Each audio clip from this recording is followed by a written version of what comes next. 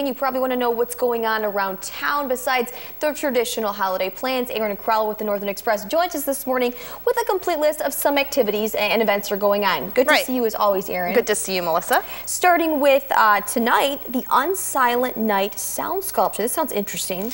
It is very interesting. This is, I believe, the third year that this is happening. It's a worldwide event, really.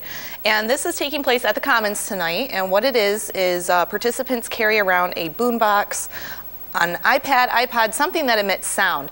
And what they do is they download a portion of Phil Klein's Unsilent Night. It's a compilation of sounds, music, and depending on where you are in the crowd walking, you get a different perspective of that composition. So how fun! We got some snow on the ground. Right. It'll be at night. There's some lights, some Christmas trees. So it's a nice ambience, and then you follow it up with cider and snacks at Left Foot Charlie. How fun is that? And definitely, hopefully, the sun will or the snow will stay on the ground. Right. Fingers crossed. Tomorrow is a New Year's Eve party.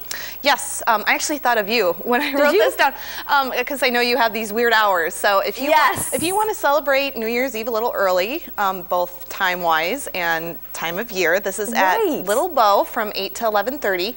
They're going to feature a cherry toss, which is a fundraiser for the Humane Society. Nice. Literally tossing cherries in the parking lot there. Okay. So there's a champagne toast at quote-unquote midnight, but it's going to be at 11. 11. And it's there's no cover, so if you can't do something for New Year's or it's a little too late, you can do this. Okay, perfect and very fun. It's at Little Bow's in Traverse City. Yep. Saturday, Santa's Sleigh at Shorts Brewery in Bel Air. Yes, if you have not put in your request yet, this is a last minute to talk to the big man and his wife. That's true. And they're going to be at Shorts Brewery from noon to 2.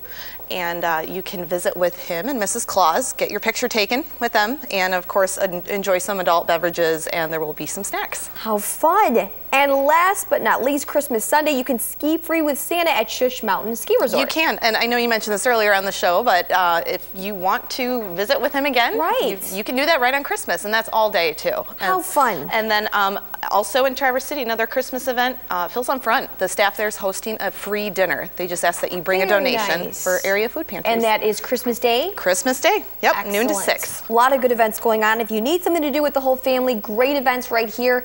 Thank you so much, Erin. Thank you, Melissa. For more information, you can always go to our website, upnorthlive.com. We will have a direct link to the Northern Express posted there.